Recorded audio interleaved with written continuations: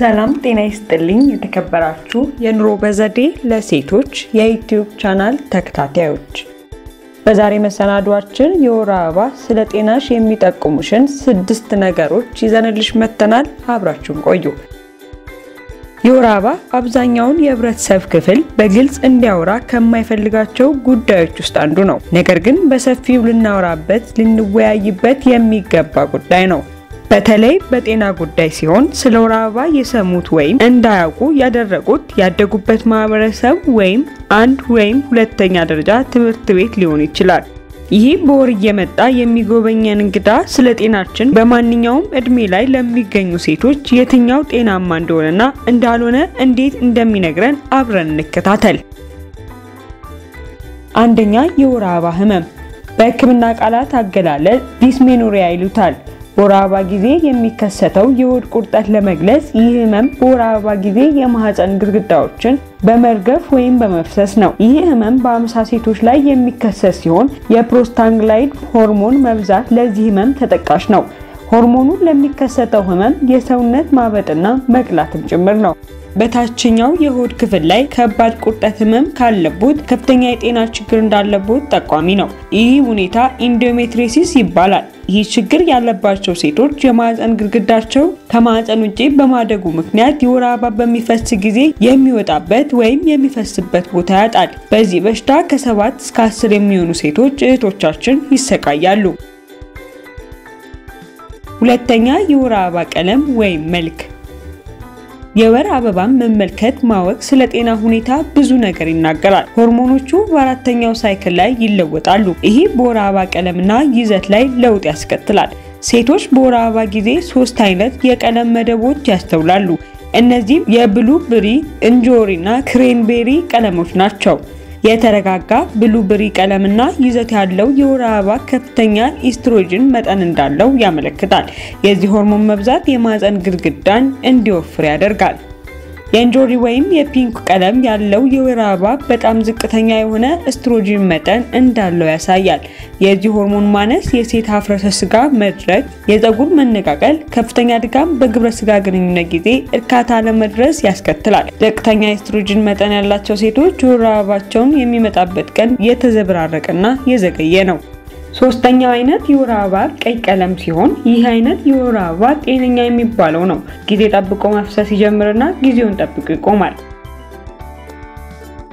ሶስተኛ የወር አበባ አፈሳሰስ ሁኔታ 1 ጋሎን የሚያክል የሚመስል ደም በየወሩ ይፈሶታል አማካይ የወር አበባ ፍሰት ግማሽ ኩባያ የሚያክል ነው ይሄ ማለት ግን ሁሉም ሴቶች ከፍተኛ የደም መፍሰስ አያጋጥማቸውም ማለት አይደለም ለረጅም ጊዜ የሚቆይና ብዛት ያለው ደም የሚፈስ ከሆነ የደም ማነስ የማህፀን ግድግዳ እብጠት የማህፀን በር ላይ ወይም ማህፀን ውስጥ እጢ እንዲከሰት ሊያደርግ ይችላል እነዚህ አጋጣሚዎች እድሜያቸው ከ30 ዓመት በላይ የሆኑ ሴቶች ላይ በይበልጥ ይጨምራል በትንሹ የወር አበባ የሚፈሳቸው ሴቶች የሆርሞን መቀየር ያደረጉ ወይም የምግብ እጥረትና ጭንቀት ያለባቸው ሴቶች ናቸው ትንሽ ደም የሚፈሳቸው ሴቶች እድሜ ዘመን እርጠት ወይም እርጠት ምልክት ነው በተጨማሪም የሆርሞን የወሊድ መቆጣጠሪያ የሚወስዱ ሴቶች ትንሽ የደም መፍሰስና ቀላል የወር አበባ ይኖራቸዋል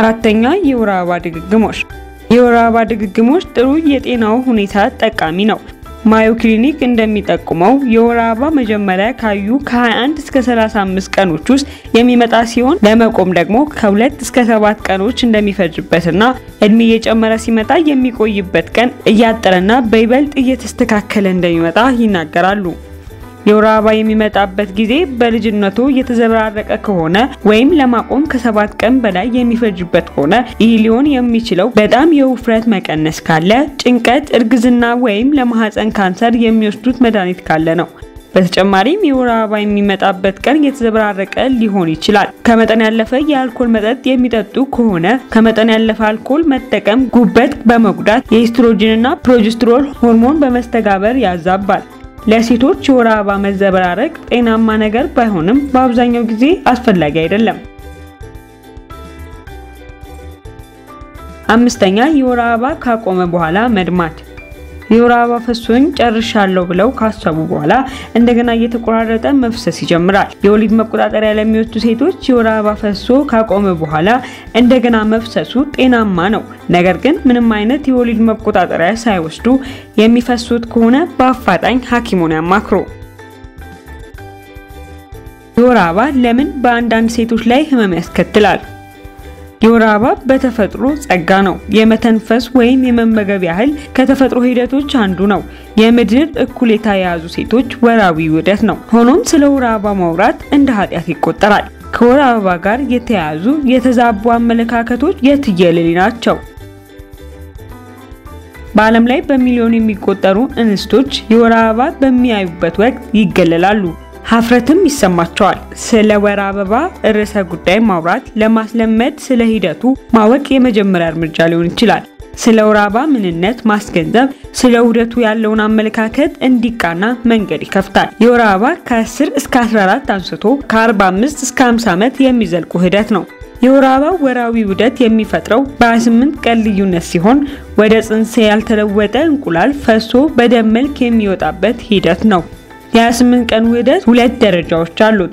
የመጀመሪያው የወር አበባ ከጀመረበት ቀን አንስቶ ያሉት 2 ሳምንታትን ያካትታል። በዚህም ወቅት ከሴቶች መራቢያ ህዋስ በአንዱ እንቁላል ማደግ ይጀምራል። የእንቁላሉ እድገት የሚያፋጥን ሆርሞን ይመረታል። ወደ 14ኛው ቀን አካባቢ እንቁላል ሲያድግ በማህፀን ቧንቧ አድርጎ ወደ ማህፀን ይወርዳል። እንቁላል ከወንድ ዘር ጋር ከተዋሃደ የእርግዝና ሂደት ይጀምራል። ውህደቱ ካልተፈጠረ እንቁላሉ ከ2 ወይም ከ3 ቀናት በኋላ ሞቶ ይወገዳል። የውህደቱ ሁለተኛ ደረጃ በ14ኛው ቀን ጀምሮ በ28ኛው ቀን ይጠናቀቃል። በ28ኛው ቀን በማህፀን ውስጥ የሚመረተው የሆርሞን መጠን ቀንሶ ከ3 እስከ 7 ቀን ደም ይፈሳል። በዚህ መንገድ የሚፈጠረው የወር አበባ ወራዊ ሂደትን ይከተላል። በወር አበባ ወቅት ምቾት የማይሰማቸው ሴቶች አሉ። 1/3 ያህሉ ሴቶች ደግሞ ያማቸዋል። ከህመማቸው ራስ ምታት፣ የጀርባ ህመም፣ ሆድ ቁርጠትና ማቅለሽለሽ ይጠቀሳሉ። ለ24 ሰዓት ሊቆይም ይችላል። ሴት ልጆች ተወልደው ከ14 እስከ 16 ዓመት እድሜያቸው የወር አበባ የማያዩ ከሆነ ፕራይመሪ አሚኖራይስ ይባላል። ይህ ሚኖፓዝ ሳይሆን ከመጀመሪያው የወር አበባ አላየውም የሚባለው ነው። ለዚህ ብዙ ምክንያቶች አሉ። ፕራይመሪ የገጠማቸው ሴቶች ልጆች በአብዛኛው መታከም የሚችሉ ሲሆን አንዳንዶቹ ግን ለህክምናው ችግር የሚገጥማቸው ይኖራሉ። አንዳንዶቹ በቀላሉ ህክምና ሊያስተካክላቸው ሲችሉ፣ አንዳንዶቹ ደግሞ ህይወታቸው ሙሉ ሆርሞን እንዲሰጣቸው የሚያስፈልግበት ደረጃ ላይ ይደርሳሉ። ለምሳሌ ሴት ልጆቻቸው የገጠማቸውን የድንግልና አፈጣጠር ድፍን መሆን ከሆነ የወር አበባ በጊዜው እየመጣ ነገር ግን ወደ ውጭ ሳይፈስ በሆድ ውስጥ በከፍተኛ ሁኔታ ስለሚጠራቀም በድንገተኛ ህመም ወደ ሆስፒታል በሚመጡበት ሁኔታ ያጋጥማል። በዚህ ጊዜ በቀላል ኦፕራሲዮን ድንግልናውን በመክፈት በሆድ ውስጥ የተጠራቀመውን ደም እንዲፈስ ይደረጋል። ለማንኛውም ወላጆች ችግር ከመከሰቱ አስቀድሞ ልጆቻቸው የወር አበባ ጊዜ ማየት አለማየቷን ተከታትለው ሁኔታውን ለሐኪም ቢያሳውቁ በቀላሉ መፍትሄ ሊገኝ ይችላል።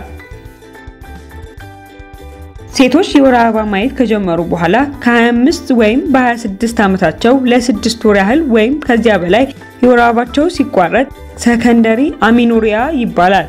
ነገር ግን ሰከንደሪ አሚኖሪያ የወር አበባ መቋረጥ የሚገጠመው በእርግዝና ወይም የጡት ወተት በሚመረትበት ጊዜ ሊሆን ይችላል። በእርግጥ ሌሎች ምክንያቶችም ይኖሩታል። ለምሳሌ ከበድ ያለ ህመም፣ ክብደት በከፍተኛ ሁኔታ መቀነስ፣ ጭንቀት ለመሳሰሉ ህመሞች የሚሰጡ መድኃኒቶችን የወር አበባ መምጣቱን ሊያውኩ ይችላሉ።